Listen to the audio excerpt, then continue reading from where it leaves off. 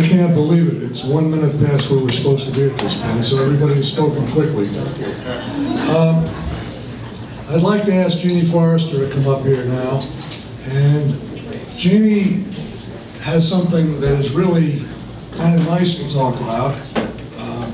It's not something that is competitive in a way, but it's something very nice.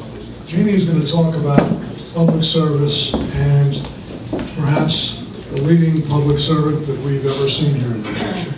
Jeannie? Thank you, Bruce.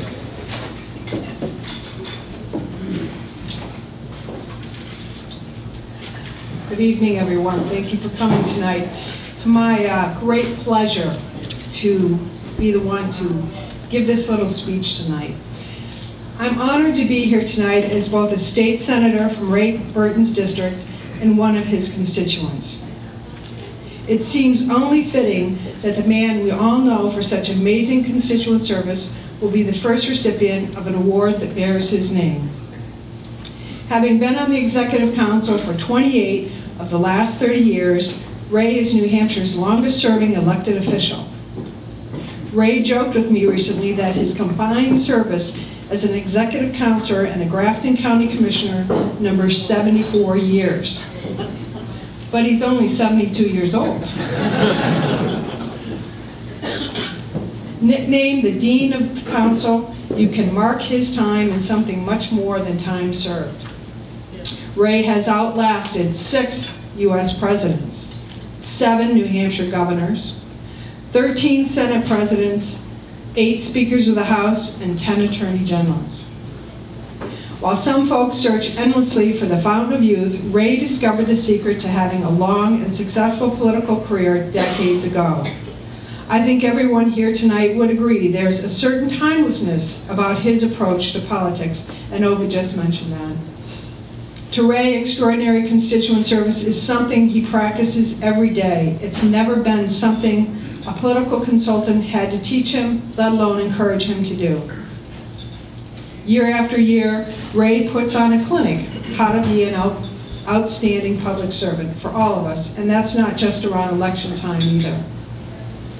His iconic yellow convertible is a staple of parades, fairs, town halls, award ceremonies and graduations, and yes, even a funeral or two. And of course, who can forget his signature comb?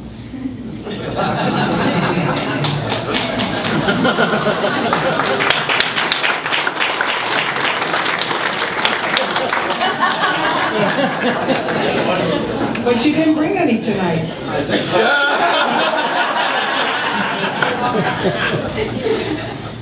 Like every master of his craft, Ray makes serving his constituents look easy and even fun. But if you look closely, you will see behind every promise he makes is hours of hard work, not to mention thousands of miles on the road and lots of late nights. One of my fellow senators recently went on tour at the state prison in Berlin with Ray. During their time at the facility, he marveled at how Ray shook the hand of every single prisoner he met.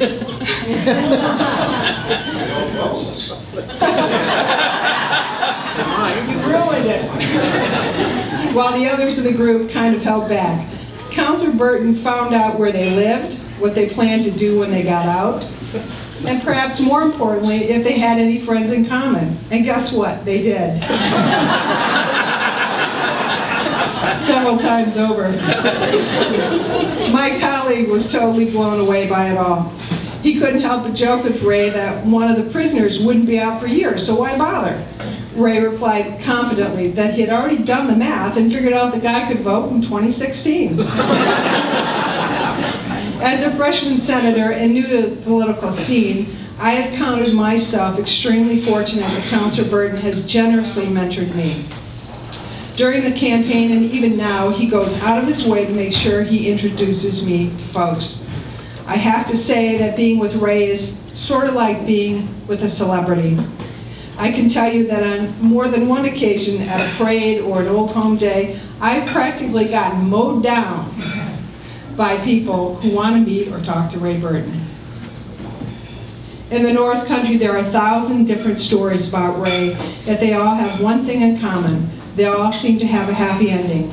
But we're not here tonight to celebrate an ending. We're here to celebrate an outstanding public servant who shows no signs of slowing down. And we're here to inaugurate the Raymond S. Burton Extraordinary Service Award. And who better to be the first recipient than the man himself, Ray Burton. On behalf of the Grafton County Republican Committee and all your fans, I am delighted to present the first Raymond S. Burton Extraordinary Service Award to the extraordinary gentleman from Executive Council District 1, Ray Burton.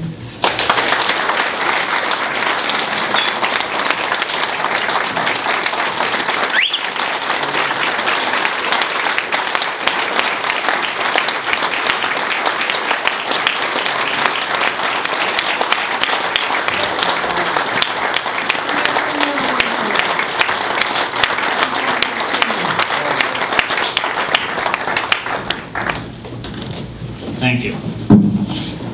I'm here tonight representing Congressman Charlie Bass, who I was with on Saturday, and he said where'd you go? His apologies that he was unable to be here, but wanted me to extend his personal thanks for all you do for the state of New Hampshire, especially the members of his district.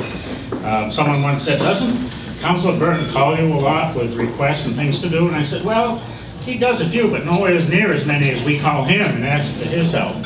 So I hope we have something. I'll guarantee it's the heaviest gift you'll get tonight. And we have something which is, I think, pretty unique. And I'm not going to read the whole thing, but this bookends, these pieces of historic sandstone were once part of the United States Capitol. When they tore down part of the Capitol to enlarge it, these were saved. It was the east front of the Capitol when it was extended in 1958. These pieces of sandstone, which you now possess, were taken from the removed portions, and is a tangible and genuine fragment of New Hampshire history, of American history. This historic piece of sandstone may have imperfections. This sandstone, however, is more than 200 years old, and the minor wearing in the stone attests to its authenticity. So on behalf of Congressman Bass and all the people in your district, I'm pleased to present you.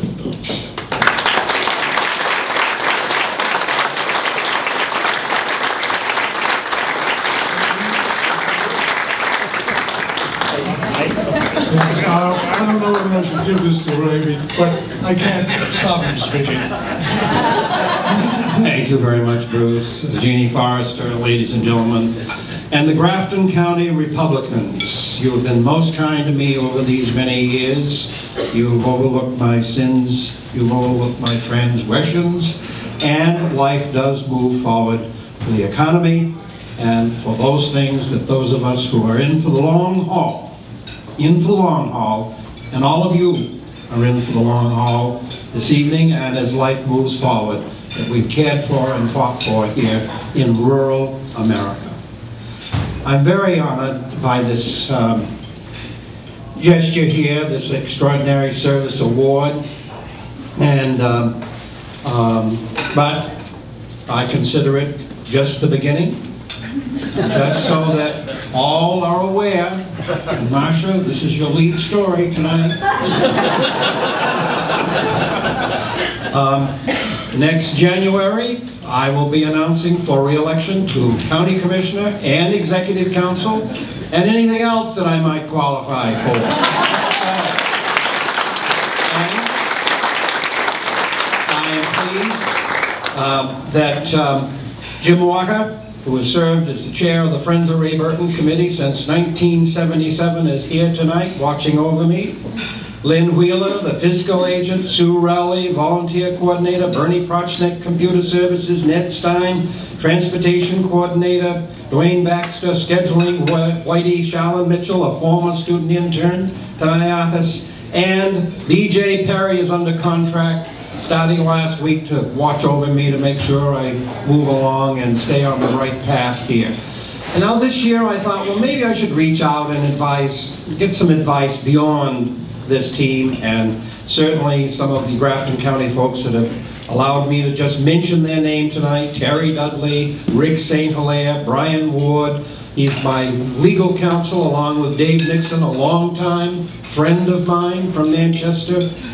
Even though he's a Democrat, he still is a friend, and that's how all of us who are in for the long haul get reelected. Once you get the nomination, you move to the independent voters. We know what the Democrats are going to do. We hope the Republicans are going to vote for you, but you got to reach to that great body of independent-minded people. Julius Tucker, Dick Hanaway, Dave Presby, Bonnie Hann, Tom Thompson, and I've even appointed Peter Thompson tonight. And you know, while I'm up here, I'm going to make all of you on my advisory committee so that you all feel a part.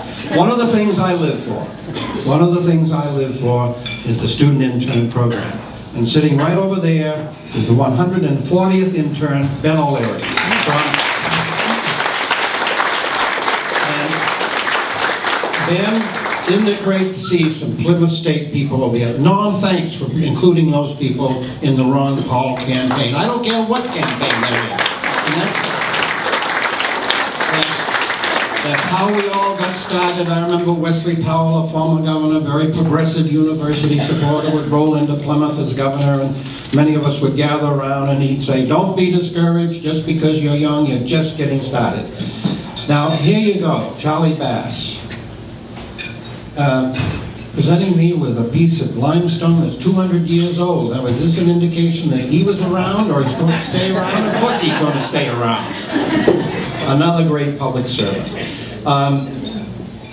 As we move through the presidential preference primary, New Hampshire possesses something that I don't think any other state has. If you want to be at the right place, and tonight is one of those places, you can shake the hand of the next president of this country. And that's the beautiful part about this thing called America. It's the beautiful part about the thing called the state of New Hampshire. Governor, it's a pleasure to see you here this evening. I noticed you slipped out that Burton comb over there, a red one. Hey, you and I are lucky to get in on the glow tonight. Anna Romney, Mr. Perry's son here, and the folks who are running for the highest office in the land, most powerful position in this world. So, Jeannie, again, great public servant, going to go places, with the exception of executive council, I hope. But hey, let's get on and enjoy the evening. And again, thank you all for this courtesy. It is a courtesy that I accept with honor, and will do my best to represent the 264,000 people in Council District Number 1, 98 towns, 4 cities, the land I love, the people I love, and I love to represent them in their happy hour and maybe their not so happy hour. And that is what public service is all about, assisting those individuals in their not so happy hour, but also on an evening like this, let's celebrate. Bruce, good for you. Thank you for the chairmanship you've given. Thank you. You need some help carrying all this heavy stuff? Yeah.